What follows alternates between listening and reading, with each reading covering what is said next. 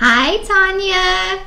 Hello. Hello, and hi, everyone. Welcome to Cut the Clutter. Today's interview is with Tannya Bernadette, cutest name I've ever heard in the whole wide world. And she is a personal stylist. She's had experience shopping with singles at Match Date Love and It's Just Lunch, which I should probably check out. And she's used her creative styling for photo shoots in Northwest Mom and D-List magazine.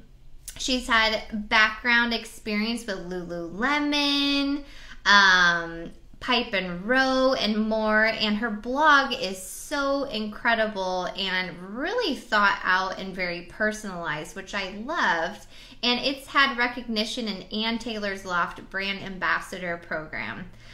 So welcome to the interview. Thank you so much. This is a topic that I just can get overly excited about because it's my favorite. Thank you so much for having me. I am really excited because there's so much depth to this, and I think people need to know about it. Yes, absolutely. So tell us a little bit about your journey. So I see here that you started your business in 2009, which is right around the same area and time that I did as well. So tell me what for you sparked that interest for you to follow your passion and bring this gift into the world? Oh, it's such a long journey. Like thinking back, like how many years actually went by. It's been, I can't even count, but it's been like 8 or 9 years since I've had the business. And it's been a journey. From the beginning, there was something in me that I wanted to help people. I think that personal shopping is something that a lot of people at that time didn't know was available to them. And TV shows like What Not to Wear and Rachel Zoe made it more of a household name. Like people could actually afford having somebody help them. Mm-hmm. And in Seattle, it's a little bit difficult because in Seattle we have this sense of like, well, I don't have to dress up for work because people like made this norm about it. But there are people that they're like, I actually want to feel good in what I'm wearing. I want to go to work and express who I am. So I wanted to create a place, and that blog that you were talking about is my creative outlet where I get to help people feel connected to themselves. I love it so much, and I love that you touched on like the Northwest vibe because it is so true, and it's something that I love and appreciate about the Northwest. It is not a trendy, windy city by any means because it's wet here all the time. But with that, when you do need to feel a confidence boost, when you do need to get ready for the day, it's really a tricky essence of bringing that out in somebody. And I have hired in the past a personal stylist, and when I was in my I was 21 when I first started my business, so personally I felt so young, and I wasn't Ann Taylor, but I wasn't Forever 21 either.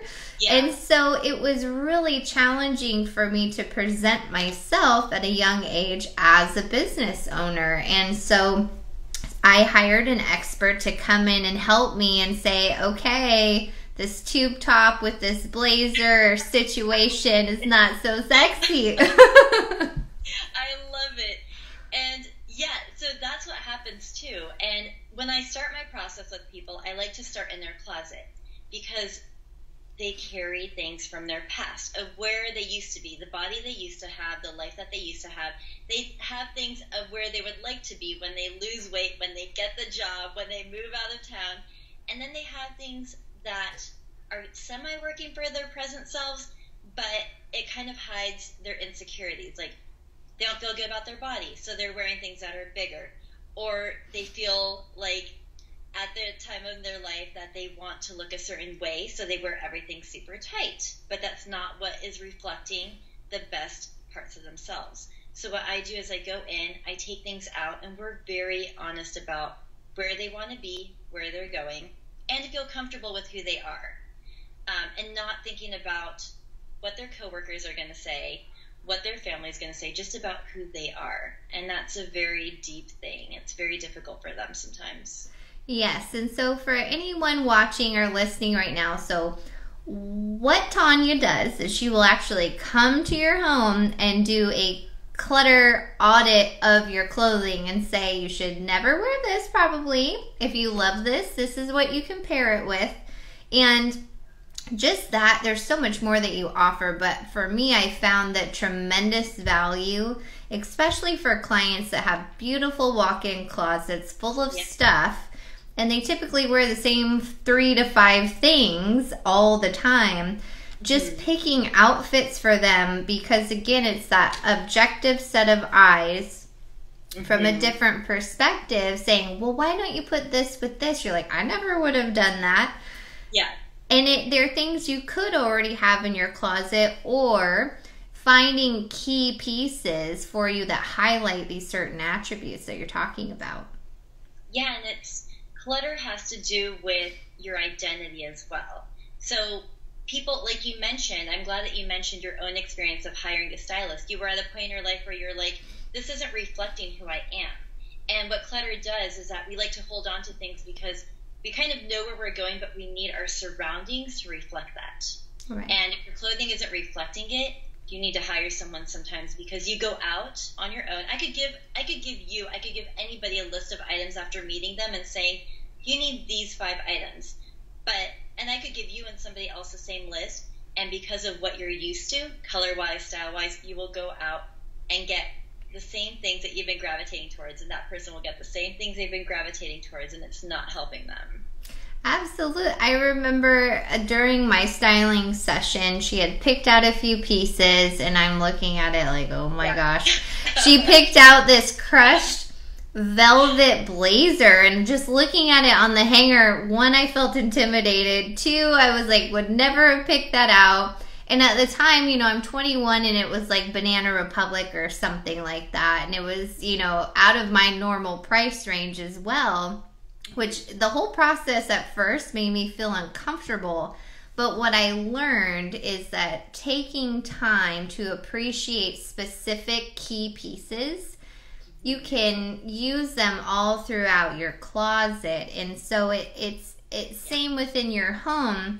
It's not about having a bunch of shoes, a bunch of clothes hanging out. It's about having key pieces that are really versatile. Yeah, I agree. And I don't know anything about home, just to let you know, because I'm a personal shopper. They're like, my home does reflect who I am and where I want to be and everything. Like when I come into my office, I'm like, I feel powerful. That's the word I want to use. I feel like I am empowered when I'm in my office. But there's people, like I grew up with my mom, and I think that's what affected a lot of decisions I make in my home and in my closet, is that sometimes people hold on to things because they need to find their identity as well. And if you hold on to a lot of things and you walk around your home, you kind of sometimes don't know where you want to be or who you are. So there's a deeper thing with that. And once you take it all out, you're like, this is clear.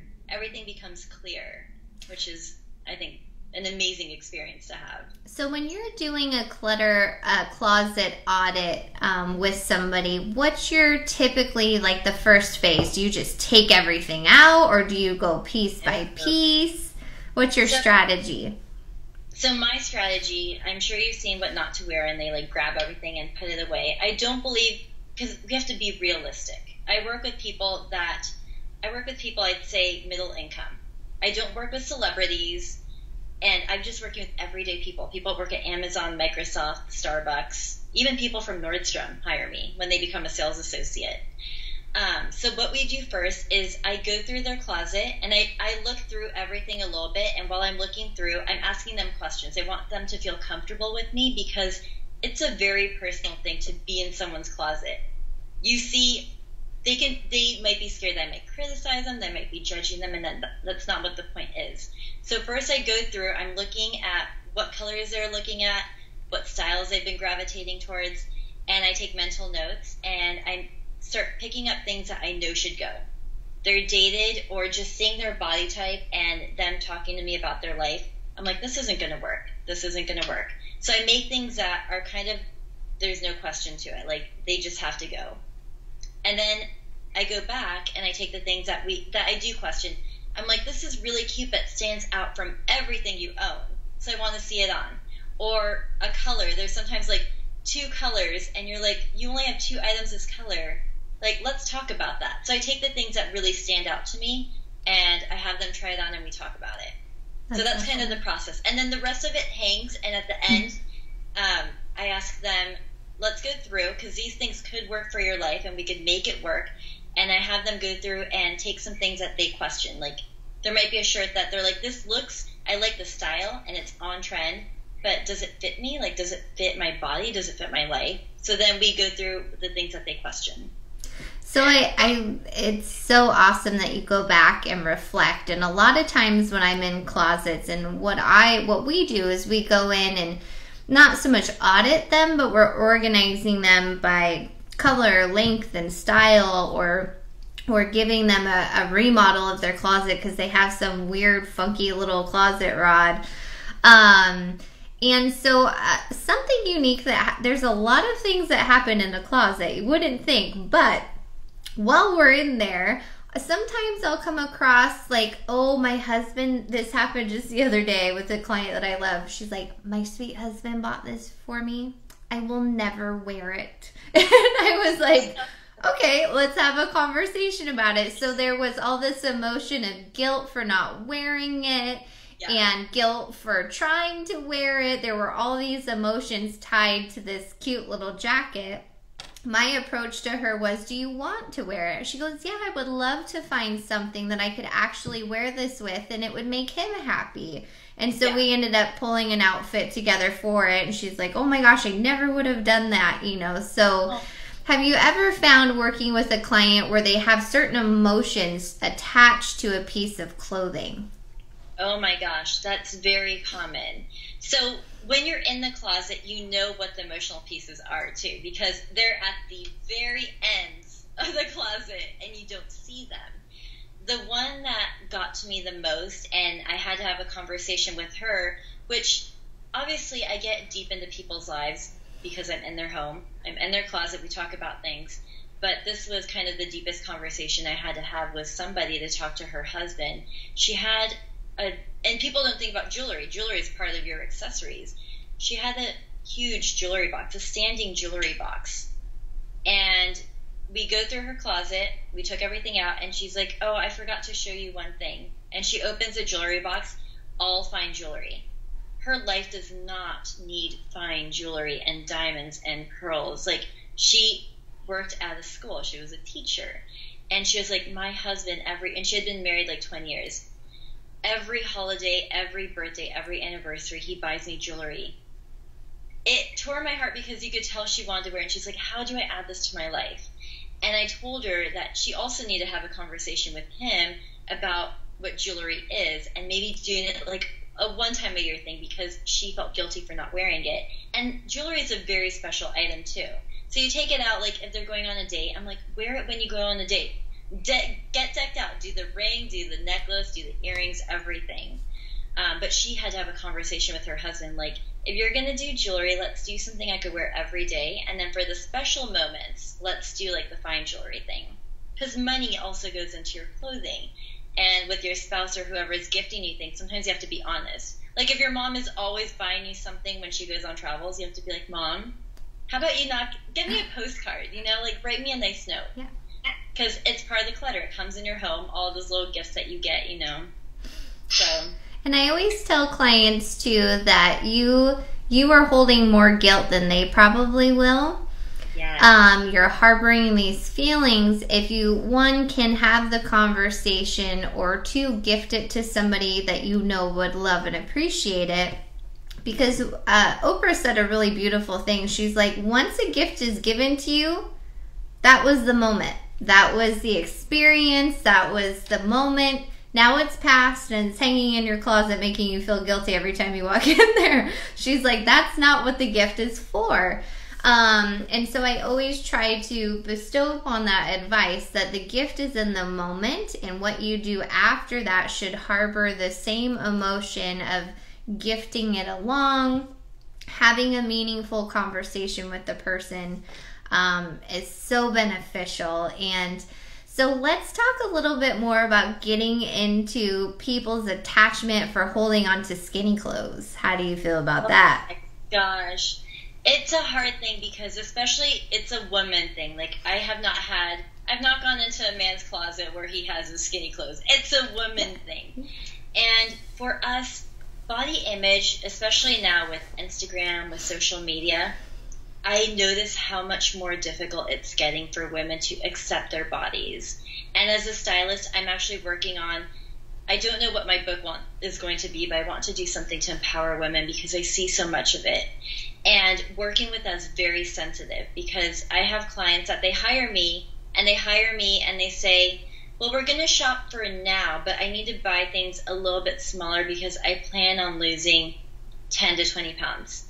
And I have to be very honest with them, and it's not to shatter their dreams, it's not to shatter what they're doing, but I have to be more specific. So I ask them, are you on a diet currently? Have you already made changes? Like, I have to be very specific, because if I'm buying them clothes that will be too small and they don't end up losing the weight, which it's not to offend all of us. Like, I know we all have our goals of where we want to be with our body, but sometimes we imagine things that we're not actually putting into practice. And I want to say most of the women I work with do not end up losing those 10 to 20 pounds. Unless, that's why I have to ask them, unless they're currently on a diet plan, an exercise plan that's working for them. Because they imagine it. They're like, oh, I got a new job, or I got this, or I'm dating. I'm going to lose it. I'm like, no, we're not going to talk about where you're at. We need to talk about what you're doing now. And if right now you're not trying to lose the weight, then we have to buy things that work for you now, because you are beautiful. Yeah. You have to feel good where you are today. It's so true, and I hope that you write a novel about that, because every time I'm in a closet, I have conversations. And just yesterday I had a client, and people think, that's a vanity thing or whatnot. But let's say that we're pregnant and your weight fluctuates, or you have a sickness, a health condition, and your weight fluctuates. It's really hard for women, because when we want to feel better, we're either craving objects or we're craving food instead of soul fulfillment. Mm-hmm. And so I always even though we're talking about a closet, there's so much soul connection that happens between women in this wonderful space of our home. And I love that you advocate for loving where you are now, because it is challenging, but I can even speak to this. I've been, I'm 150 pounds now, and I was 114 pounds 10 years ago when I was an NFL cheerleader, and I still felt like I had the little muffin, and my legs were measured, and they weren't skinny enough, and I wasn't blonde enough, and so you start to get in that very unhealthy pattern of not enough. And so working with what you have now and realizing you are enough, and I can, with the help of an expert, look at my body differently so that I love it and dress it to where I feel confident right now. It's huge. It is. And I know, because I have fluctuated in weight the past few years as well. When you have that skinny pant on that does not fit, the whole day you're thinking about it. Why are you going to make yourself suffer like that? And then when you have the pant that fits perfectly, you go throughout your day, you don't even think about it. You don't think about it, and you just feel good. That's so true. Thank you for bringing this up. So I want to jump over to your blog real quick, because as I was doing some research, one of the first blogs I saw was just the most adorable post I've ever seen. And it says, find your morning wake-up calling. And I'm going to read a little excerpt from it here, because I think it's so important, and I would really love for you to talk a little bit about your morning routine. And you say, how you start your day and wake up in the morning is just as important as how you go to sleep and end your night. We get to create and change our negative and positive cycles when we become aware of our priorities and motivations. It's up to you to decide how you want to live your life every day. So speak a little bit about that, because this is something that I've recently been getting more into a routine, more simplified, more intentional about self-care in the morning and at night. So talk to me a little bit about that. So I believe completely, my whole life, well, not my whole life, but since I was about 16 years old, my uncle actually bought me a book, and I still remember it, The 7 Habits of Highly Effective Teens. I read through that book, and after reading that book, I was constantly moved by motivational books. I wanted it in my life because it felt so positive. And now with my busy lifestyle, I don't get to read as much, so I listen to a lot of material on Audible. And so where that comes in is I like to take things from everything I learn. You have to take and adapt because you're never going to be exactly like the book wants you to be. And that's why I like the exercises in it, because you have to find yourself and relate to it as much as you can and what you can relate to. And one of the books about the morning rituals, I can't remember the exact name of the book, but it talks about morning rituals that will help you be successful. I read that, and I can identify with many things of it that I have done with my life, but it made me realize that a lot of people are reading this book and feeling that if they don't do these things, they're not going to be successful. And then when you don't get it done, like, things happen. Our life is messy sometimes, but we get to decide how we want to live too, and how we take that situation and change it. So I noticed that sometimes in my morning, I wasn't going to wake up at 5:30 a.m. to read the book and light my candle and, like the whole ritual thing. And sometimes at night, like if I didn't do it during the day, I'm like, I'm not going to let that ruin my day. I still want to be connected with myself and do what I need to do to feel good. So I'm going to do it at night. I have the evening available. I worked all day, woke up because my mind sometimes, I'm not sure if it happens to you, but I'm very creative. And sometimes the first thing I want to do in the morning is not answer an email. I need to sit and just write everything that I was feeling, or maybe I had a bad dream. I need to write about it. And it's not about work. It's about feeling good for myself before I get to the other things. And I do want my routines and I need my rituals because I'm an entrepreneur, but sometimes I just move it in the day because I can't do it exactly the same time every single day. So don't be hard on yourself is what I was trying to say. Oh, it's such a beautiful, I love your blog posts and the photos. The whole thing was just too much. I'm like, this is so good. And it's so true, and I revert back to Oprah because if I could close my eyes and imagine her life as busy as it is, there's so much beautiful moments for her. She talks about sitting under her oak trees and reading a book. I'm like, oh, when was the last time I sat outside and read a book, So it's taking little moments and realizing that this is your life and you can craft it exactly how you want to. You may not be an entrepreneur, but you can love the clothes you put on your body and feel good about it. You can love walking into your closet and instead of feeling overwhelmed or that you just want to shut the door quickly on it.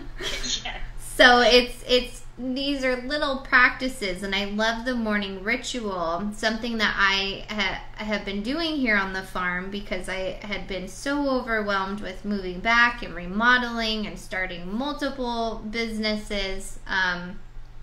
I thought, okay, if I'm going to do the farm life, what does it really look like? Okay, I'm going to wake up, I'm going to let the dog out, we're going to go walk and open the gate, and while this is happening, the coffee is going to be brewing. These little tiny things that set the stage for your morning.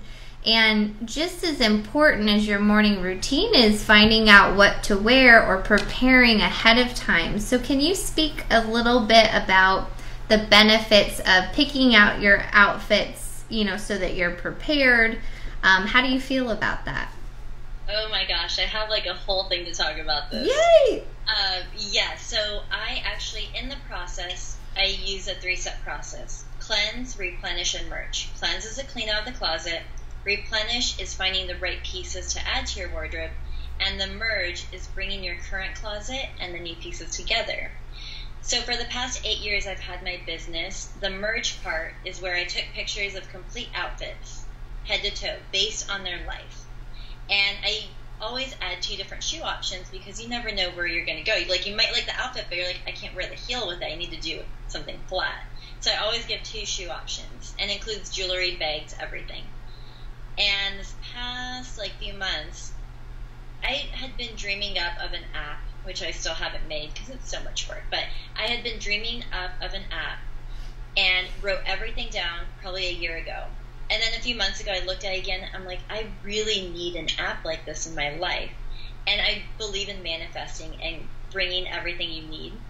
So it was weird. I was looking at it, and the next day I went on LinkedIn, which I never go on LinkedIn, and this advertisement comes up for a company, and it said, the app for every stylist. And I click on it, and the person that made it was someone who contacted me 5 years ago. Oh, wow. And already knew me. It was like the weirdest connection. That is so cool. But yeah, it's the weirdest connection. But anyways, with that said, the lookbook, which is what I call everything I make, they get 35 looks, head to toe. And I organize it for every client's different. The 35 looks could be broken up into your casual, weekend wear, work wear, evening. Or some for a housewife, you know what? It's all about everyday casual wear that just feels good.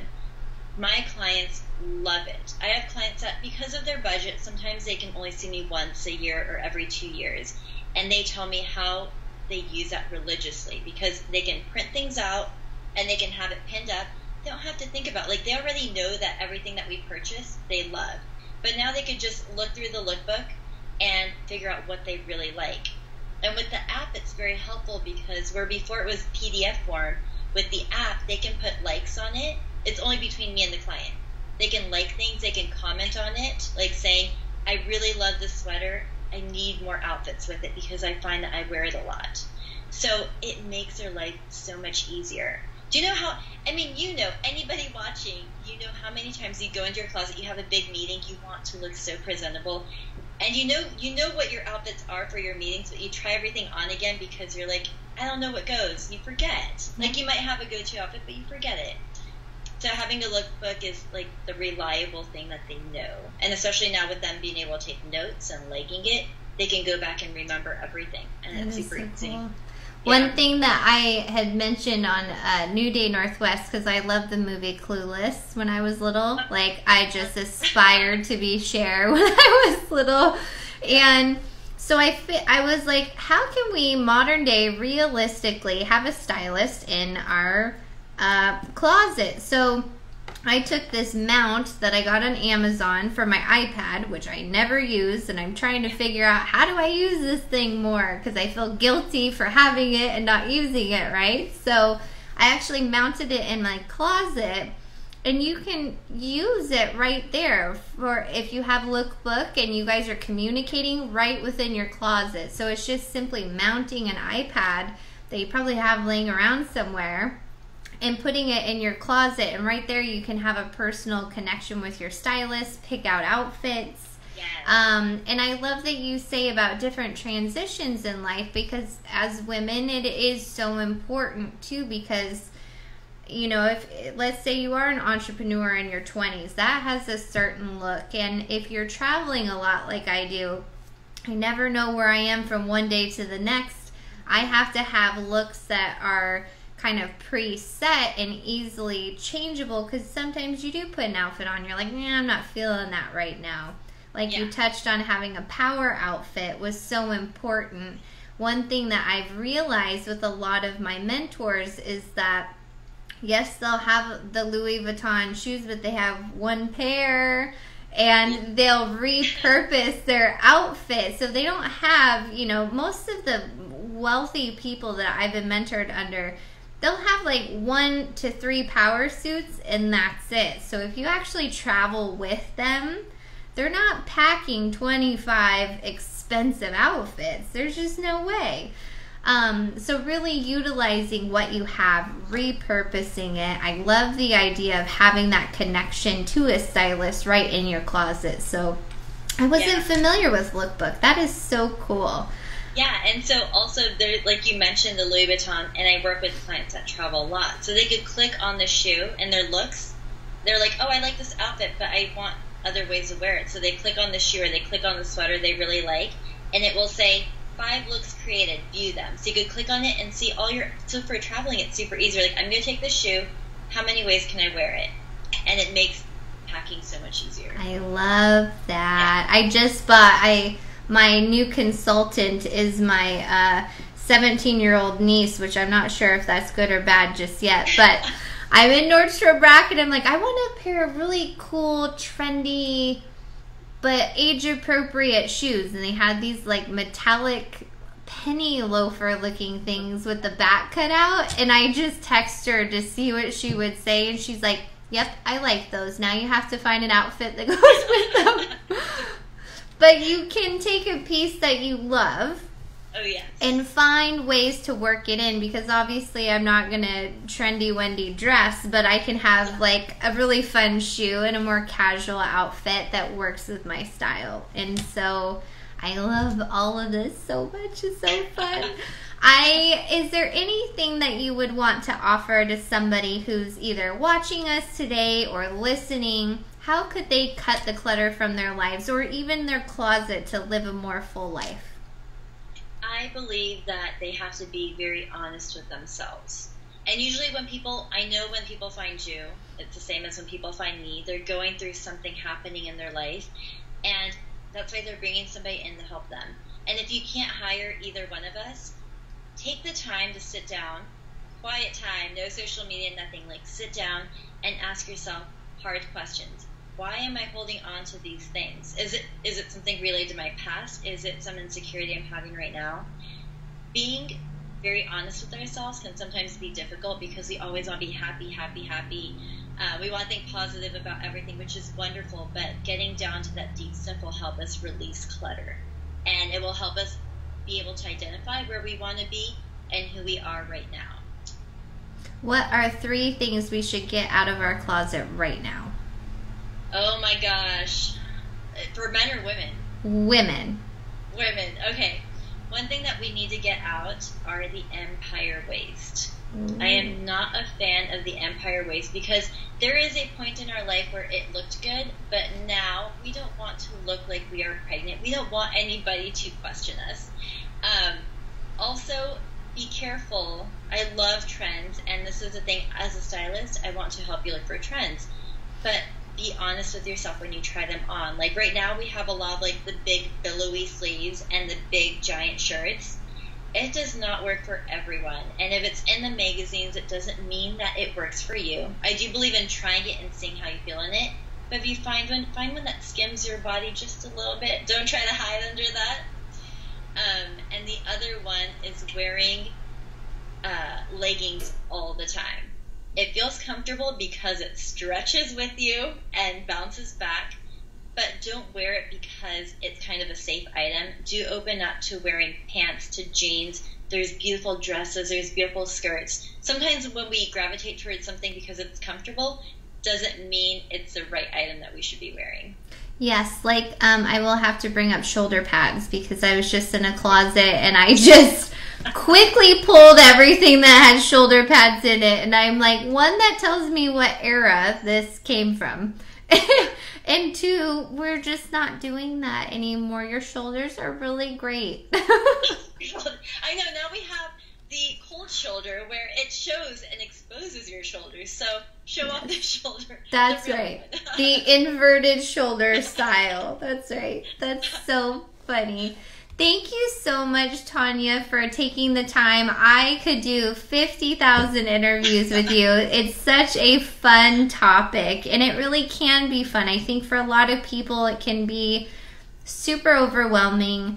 They're just not feeling it, not feeling sexy, don't want to go in that room, and that really can all be flipped around on its head if you're just open to the process. Because wherever you are, however you're feeling, you're beautiful right where you're at. And I love that message that you're sharing and the work that you're doing. So thank you so much. Thank you so much. So to learn more about Tannya Bernadette Cutie Pie and all that she has to offer, please visit www.tannyab.com. That's TANNYAB.com. Thank you so much, and we'll talk to you soon. Bye. Bye-bye.